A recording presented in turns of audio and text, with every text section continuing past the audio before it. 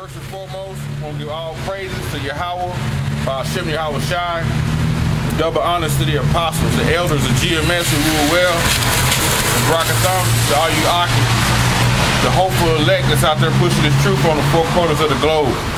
We out here for the elect of the 12 tribes of Israel, Judah the so-called Negroes, Benjamin the so-called West Indian Jamaicans, Levi the so-called Haitians, Reuben the so-called Seminole Indians, Gad of the so-called North American Indians, Issachar the so-called Mexicans, Zebulon, Guatemala, and Panama, Manasseh the so-called Cubans, Ephraim the so-called Puerto Ricans, Asher, Colombia, Uruguay, and Naphtali is Argentina to Chile. These are the 12 tribes of Israel, who Yahweh Shai is coming to redeem, 1/3 the elect. Hey, 2/3 is set up for the destruction.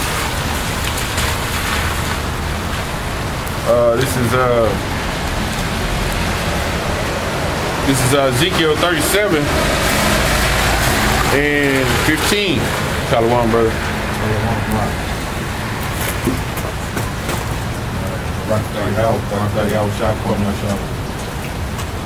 This is Ezekiel 37 and 18. When I put the sign up, a guy had walked by and he asked me what it was. So when I was getting ready to explain it, he walked off. So before we cut the camera on, so I'm going to read the scripture, right? Edify Israel. Because when we come out, we all have a sign up, right? It says, Ezekiel 37 and 15, it says, the word of the Lord came again unto me, saying, moreover, thy son of man, take thee one stick and write upon it for Judah and for the children of Israel, his companions. It said take the stick, right? So when you look that word up, it goes into a plank. So we take the stick, and for one hand we write the tribe of Judah, who are the southern kingdom, right? Judah, Benjamin, and Levi, the so-called Negroes, the so-called Haitians, the West Indians, Jamaicans, right? And it says, and for the children of Israel, his companion, then take another stick and write up on it. So on the other side, we will write Israel for the northern kingdom. Reuben, Gad, Issachar, Manasseh, Ephraim, Naphtali, and Asher. We will write that on the other side of the stick, right? And it says, for Joseph, the stick of Ephraim, and for all the house of Israel, his companion, and join them one to another into one stick, and they shall become one in thy hand. So if you make the correct stick, it will be actually a plank over here with the southern kingdom on it, and then a plank over here with the northern kingdom on it, you know, and you bring them two together.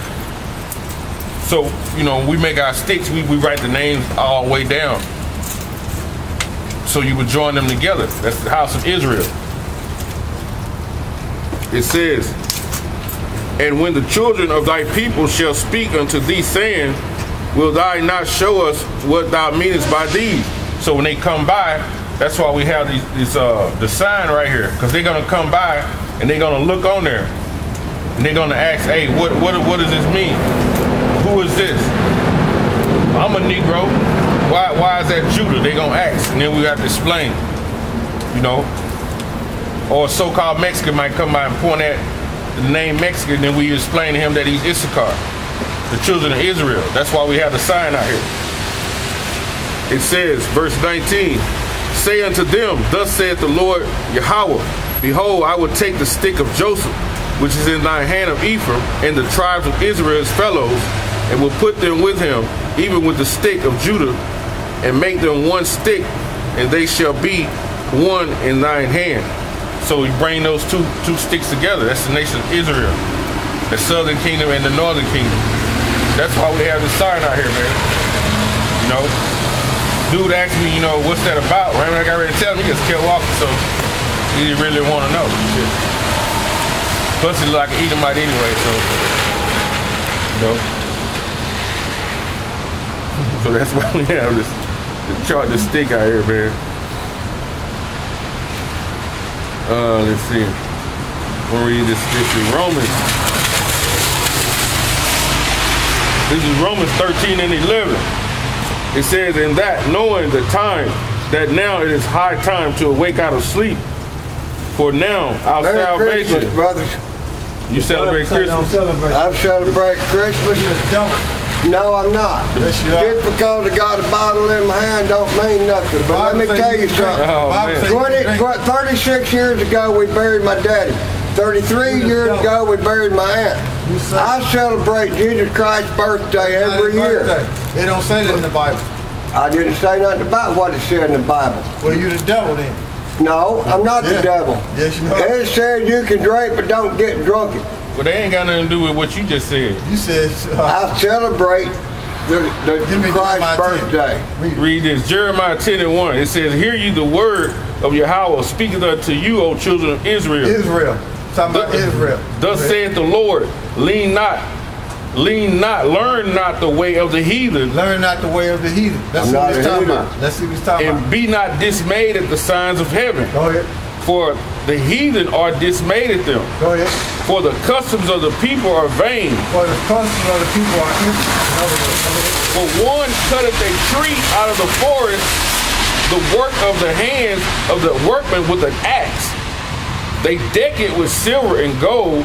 They fasten it with nails and with a hammer that it move not. That's a Christmas tree. It's a Christmas tree. It said, learn not the way of the heathen. Okay, the heathen are right back yonder in that garage. Believe me or not, believe me or not. Oh man, you're not. No, believe me or not. Because it says, you know what their Christmas tree made out of the people are vain. For one cutteth a tree out of the forest, the work of the hands of the workman with an axe. You're an Edomite. They deck it with silver and gold. They fasten it with nails and with hammers, and it moved not. You're an Edomite. Give me Revelation 11 chapter. Revelation. You're an Edomite. You out of there. The Revelation. That's why you had to celebrate Christmas. I like You're the camel. Edomite. I like the camel. But you see, I used to be raised in the woods. Yeah, I know it. Man of the field. No. You're a man of the field. I'm a man of the country. You're a man of the field. I was raised. How you like, if I cook you a steak, how you like it? Well done or medium rare? Medium rare. You're Edomite. Revelation. What chapter you on, brother? 11? First verse. Medium rare. Medium rare to medium well. Exactly. Exactly. How did I know? I don't like it. I don't like it done, but I don't like it raw. I know it. Go ahead. Revelation 11 and 1. And there was given me a reed like unto a rod. Right. And the angel stood saying, rise and measure the temple of God and the altar and them that worship therein. Go ahead. But the court which is without the temple leave out. Leave out. Go ahead. And measure it not. Go ahead. For it is given unto the Gentiles. That's you. So you're not in the temple of the Heavenly Father. You blocked. You can't come into this. Okay. It's like a barricade. It's like a barricade. Okay, it's like this right here between me and you. No, the temple of the Heavenly Father. The temple of the Heavenly Father, you can't come in. This is a barricade. I can't get through this. It says, and the holy city shall tread underfoot 40 and 2 months. All right, read at the top of it. Revelation 11 and 1. And there was given me a reed like unto a rod, and the angel stood saying, rise and measure the temple of God. Yeah, you supposed to measure the temple of Yahweh Shemawashai. And Edomite's not in the temple of Yahweh Shemawashai. Get out of there. You see what I'm saying? Go ahead, bro. It says, and measure the temple of the Most High and the altar and them that worship therein. Right. But the court which is without the temple leave out. The court which is without the temple leave out. Right. So he outside of the temple. That's the Edomite. Give me Hebrews 12 and 16. And then give me Leviticus 17 and 10. The book of Hebrews 12 and 16. Lest there be any fornicator or profane person as Esau, who for one morsel of meat sold his birthright. For ye know how that afterwards, when he would have inherited the blessings, he was rejected. For he found no place of repentance, though he sought it carefully with tears. So Esau rejected. That's why I was by him saying, by me asking how he like his meat, medium rare, he said, yeah, it was in there. That thing was spiritual what happened. That thing was spiritual. It was above his head. And see, what we was out here doing is measuring the temple through the spirit and power of the Heavenly Father and His Son. And we out here reading these scriptures. So Israel, which the scriptures say, the sheep hear my voice. So Israel gonna stop and listen. 2/3 not gonna listen, and Edomite not gonna listen. They gonna keep on moving because they spiritually void of understanding of the Heavenly Father and His Son. God. You know, this is not for them. They gonna 2/3 gonna die in that sin. The Esau, he just gonna be destroyed anyway. God. But that's his destiny. Okay, he was designed to be destroyed. Okay, that's his destiny. Go ahead, bro. God. Leviticus 17:10. And whatsoever man there be of the house of Israel, or of the strangers that sojourn among you, that eateth any manner of blood, I will even set my face against the soul that eateth blood, and will cut him off from among his people. So, according to the scriptures, you're not supposed to do that. Esau is contrary to the Heavenly Father and His Son. So Esau gonna do that. And see, when you go back to Genesis, which your brother's gonna get it to edify that, right? About the characteristics of Esau and how he is. That's why I asked him about that raw meat. Go ahead, bro.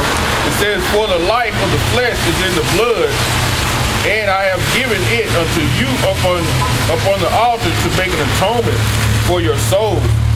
For it is the blood that maketh an atonement for the soul.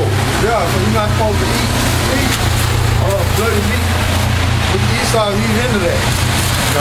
That's why I asked him how he liked his steak. And by him saying what he said, that confirmed the scriptures, right? God. And it was prophesied that was going to be the characteristics of Esau. He said, I'm a man of the field. He said it. And he had a red beard. If y'all couldn't see it, he was red. Well, even if that, right? Even if he didn't have that, and he had a blonde beard, he's still an Edomite. You know, the hair on some Edomites got black hair. You know, it don't matter. But the thing about it is, he's an Edomite. Okay, go ahead. This is Genesis 25 and 24. In winter days, to be delivered were fulfilled. Behold, there were twins in her womb. That's talking about Esau and Jacob. Now this is a story about Isaac and his wife, Rebecca, and this is going into how Esau came about and how Jacob came about. Okay? So this is prophecy and this history. Go ahead. And the first came out red all over like a hairy garment. So here go the characteristics of the first one, which is Esau. And they do the characteristics of him. And they called his name Esau. And they called his name Esau. Okay? And Esau in the Hebrew is Ishashwa, which means wasted away at sea. Go ahead. Verse 26. And after that came out his brother. After that came his brother out, which is Jacob. Right? Go ahead. And his hand took hold on Esau's heel. Well, that's symbolic for us bringing Esau down, starting with Yahweh Shem Yahushua. And then Israel gonna come up underneath Yahweh Shem Yahushua and bringing Esau down. Okay? That's what that's symbolic for.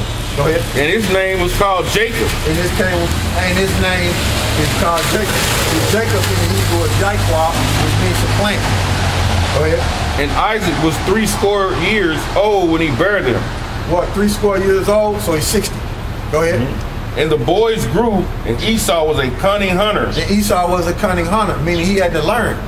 You see, he had to learn in order to how to hunt food. Because see, think about Esau. When Esau was born, brought forth in the earth, he had to learn certain things because he was incomplete. Okay? He wasn't complete as a person. Okay? Go ahead. He says, and the boys grew, and Esau was a cunning hunter, a man of the field. Yeah, so he liked the field. That's why he was commending Yekal on his camo. Because that's what Esau liked. He liked that camo so he can hide, you know, because he don't know how to actually trap and track the animals naturally.